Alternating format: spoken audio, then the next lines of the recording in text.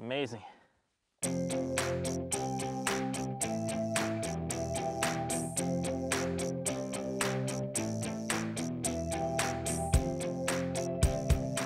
So over the years, the #1 feature that I've relied on with our GPS is the charts themselves. Literally these charts, just watching the shallow flats where the channel markers are. I'd often put GPS points in where the head of a channel was. We'd save our running trails just so we could run those in early morning or when we can't have low visibility. So that's really been the #1 feature with our GPS in the shallow water. And it's always been good, but it really stepped up now.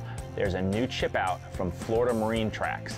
This chip is amazing. It's available on the Lowrance and Simrad products only. It's absolutely incredible. The detail is phenomenal.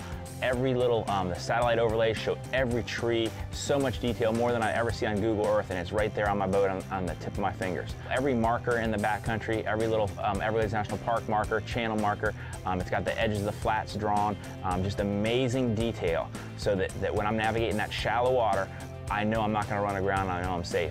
They have built-in running lines. They've gone ahead and drawn safe running lines everywhere so that when I'm running back there, I don't have to worry about saving my old trail. There's already a safe line to run through every little shallow cut around the islands, through the flats, safe red line, you're good to go, and just all over the Keys. This is available, these safe running trails, all over the state of Florida. I've tested them out from here to Key West, and it's amazing how accurate they are. They're on the same trails that I run. The new Lowrance Live unit draws these maps so fast with its new high-speed processor. Put your Florida Marine Tracks chip in there, and it's amazing what you can see.